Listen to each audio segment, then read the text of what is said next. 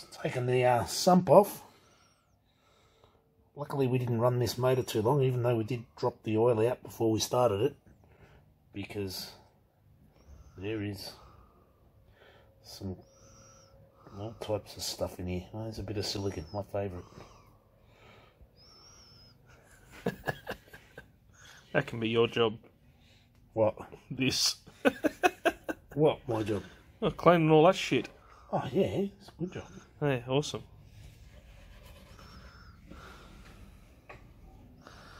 Oh, I'm very good.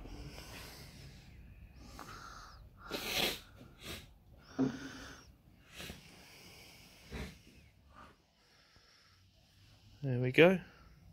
All pulled apart, looking at her from underneath. Just noticing this residue shit. I don't know what it is. I think it's caked on oil or something, I don't know.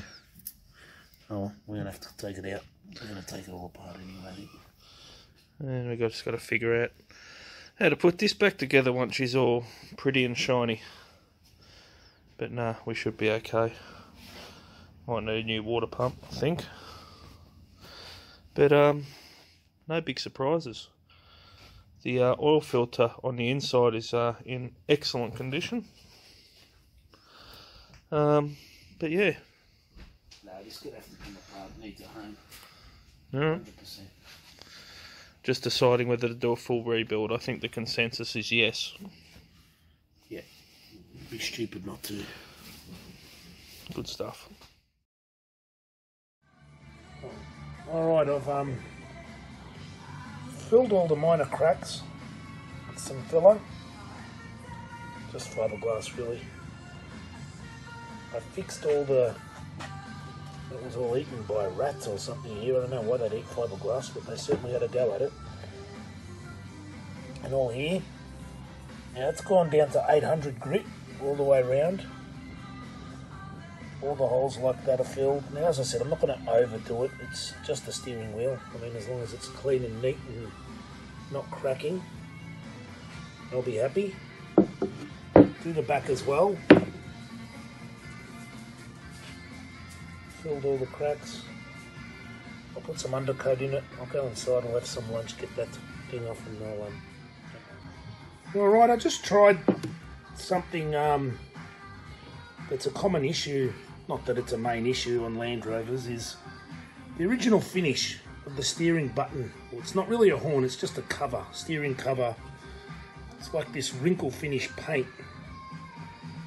And I actually saw this when I went to my local parts supplier, and I thought I'd give it a go, and believe it or not, it's pretty much exactly the same stuff. I mean, the wrinkles might not be as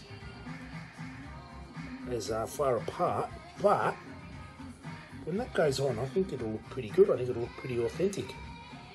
Now, just a word of warning, if you do buy it, it takes ages to get like that. It's not a finish that comes straight away. So, and you've really got to put it on thick. So it's pretty much the opposite to what you think of doing with paint. Usually with paint, you put it on light coats. This stuff here, whack it on really thick and walk away. It'll take, that took like 4 or 5 hours to get like that.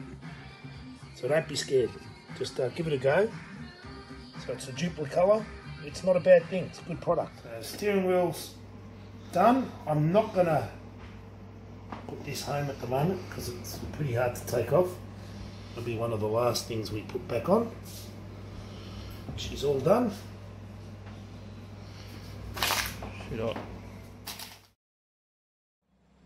Alright, just doing a small update. At the moment we've done a lot of stuff involving rust and mechanical things and stuff like that, and we've got the big motor rebuild which will be coming up soon, motor and gearbox rebuild. So just for a change of pace, I thought I'd put some of these interior plastics, get them cleaned up and put away for when we rebuild, even though we're at the moment. I had 2 things that I wanted to try. I wanted to try just cleaning them and see how good they came up and giving them a good scrub. Look, they come up alright. but they do lose their colour. You can't see it real well in this, but they are white and faded, which you sort of can just make out. But I had this spare side cover, and I thought I'd give it a go with some of this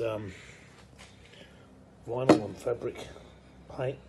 I chose the matte finish. I think matte always looks better than gloss in older vehicles. Just for comparison, that's what it looked like before. Even though they're the same part off different bulkheads, that's actually the original one off the car. That was one I came across through that old bulkhead we had.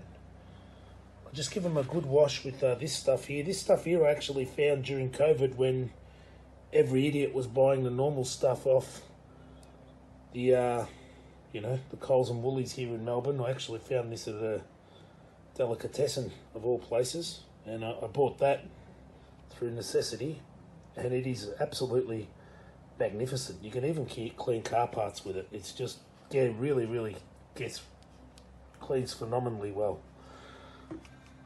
And what I do is I just give it a key it in with a bit of the finest Scotch-Brite you can get, just to key it in. And as you can see, I think the end result looks pretty good. Doesn't look shiny, which I don't think you'll want in like a veterans type vehicle. So I will do these bits. I'll catalogue them, put them away, then hopefully in a few months when we're ready to put it all together, it'll all be ready to put straight back on. While we're working through, I just gave these a quick couple of coats. Obviously not the fuse box, I just left it there so it doesn't get lost. And the final bit, I've got the other bits drying, and you know, makes it more evident here that it gets this white powder. I mean, you can use stuff like Armour All and the protectant stuff and the rejuvenating stuff, but this is, I think, just too far sun faded. And I don't think, as I said, it's not going to turn out garish or shiny as hell, so it'll be alright. Now with the vents, these are the ones off the original car. They're not too bad. They are warped, which is quite normal. That's a good one. I've got 4 sets, I only need 2. I'm going to clean them all up, then pick the best ones, and the other ones I'll give away to anyone who needs a spare set of vents, if anyone's missing any. Happy to do that once the car's done. I won't be doing another Series 3 in a hurry, I'll give you the clue. And so I'll clean them all up, and we'll see which ones, how they turn out. I've gone through and cleaned all the terminals on this side of the fuse box, and in there I've polished them all up. Didn't have any fuses in it when we got it. I've only got 3 fuses, but that's alright, just for test purposes. I have gone through, cleaned them, checked for continuity. We have it. That one's missing, so I won't even bother.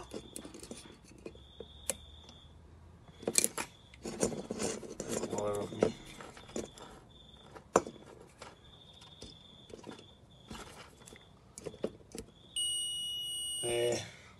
Anyway, they're all done. So now we'll put that back in the lower dash, and that's one less thing we've got to worry about. Alright, most of the dashboard panels have been given a clean. I'm very happy with the way they turned out. As I said, my recommendation would be to go for the flat white rather than the gloss. Yeah, I'm pretty happy with the way they turned out. There are doubles of everything. As I said, some of it is left over from the other bulkhead in the previous episode. So we'll clean them all up and pick the best bits, I suppose.